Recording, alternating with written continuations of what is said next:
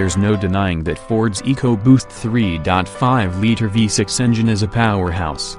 In the F-150 Raptor, it produces a remarkable 450 horsepower and 510 pound-feet of torque. However, in the regular F-150, the 3.5 liters is limited to 375 horsepower. Make that was.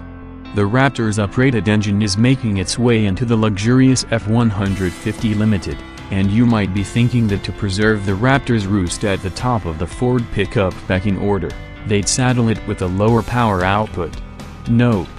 The 2019 F-150 Limited gets the same rated output as its brawny off-road cousin.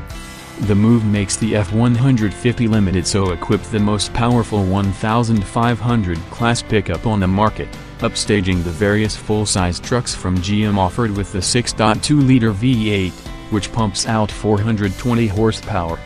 This turns the regular 3.5 liters EcoBoost's power deficit into an uprated motor's horsepower boon. What's telling about the truck market in general is that this option didn't appear on the sport truck intended for the street, the revival of the old S-Vita Lightning that some truck enthusiasts have been pining for. Remember the Tremor? That single-cab pickup with a 3.5-liter EcoBoost was an interesting idea but a lackluster execution, and didn't capture the Lightning's pizzazz. That history aside, in another era this might have been a muscle truck. But the market's insatiable demand for pickups with high-end content makes the Limited the natural spot to plop the top-dog engine. Plus, the Raptor is quick enough on the street to occupy some of the Lightning's old slot in the lineup. Instead, the F-150 Limited will do battle with the upscale GM trucks, like the GMC Sierra Denali. Inside, there's a new two-tone leather option, but other Limited trappings seem unchanged.